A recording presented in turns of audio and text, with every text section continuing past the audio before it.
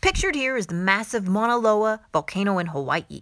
There are over 1,300 potentially active volcanoes worldwide, leaving us with the question, what is all that volcanic ash made of? Topographic guys. So now we have a rock. Right behind us, classic red bed. You might have seen this volcanic plume image circulating social media and wondered, is it real? Well, it is. It's a NASA photo of an eruption from the Sarchev volcano. So let's unpack what we're likely to find in plumes like this. First, expect a lot of silica. Silica is a major constituent of Earth's crust and common in a lot of common minerals, such as that piece of quartz I'm holding down there. In fact, quartz can be pure silica. Rhyolite or pumice are both silica-based rocks that form from volcanic debris.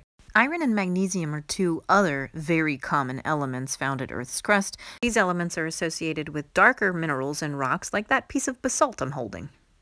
There can also be a lot of the elements calcium and sodium in volcanic ash plumes, and calcium and sodium are pretty common in Earth's crust as well. If you see an outcrop of granite, you can see these minerals that are known as feldspar. They're kind of blocky minerals, and some of those are very calcium or sodium rich, and the other ones are potassium rich, which is the next element we would commonly find in our volcanic ash. Now, keep in mind though, when you're looking at that granite, that's actually the product of solidified melted rock material from below or near the surface, not the collection of volcanic ash. Volcanic ash actually forms a rock known as a tuff, or material can cause a welded tuff. And those are all important distinctions between different types of igneous rocks, which, yes, I talk about here. You can check out videos on igneous rocks and videos on granite specifically, but today we're just going to talk about what's in that volcanic ash. So what else will we find? Another common and important element is aluminum. We find aluminum in rocks like bauxite and even garnets.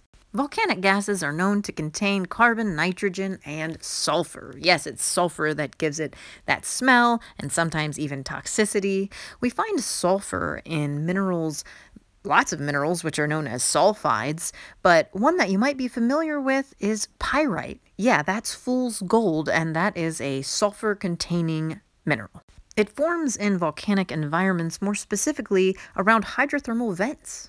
All of these elements shouldn't come as a surprise because they're literally what our Earth's crust is made of, and so it's all around you every day. It's what we're standing on and even breathing in the dust, and if you have a rock collection or rocks on your wall right now, you're bound to have rocks and minerals that contain some or all of the elements that I talked about today. If you want to learn more about minerals and rocks and all things geo, then join me on the next adventure here at Let's Go Geo. I've also done some great videos on many volcanoes, including Mount Rainier volcano. So if you want to learn more about that, head over, check out that video, and stay tuned for more adventures.